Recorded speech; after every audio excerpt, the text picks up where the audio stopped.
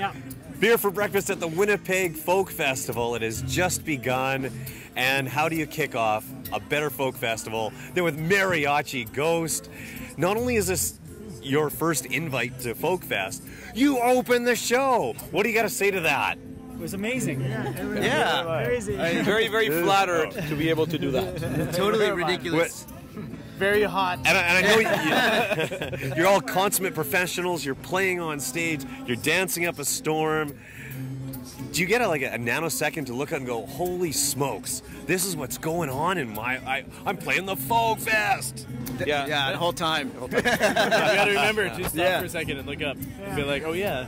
The reason we practice is because if it doesn't come second nature when you get smacked in the face by like thousands of people in front of you, then you can't do it.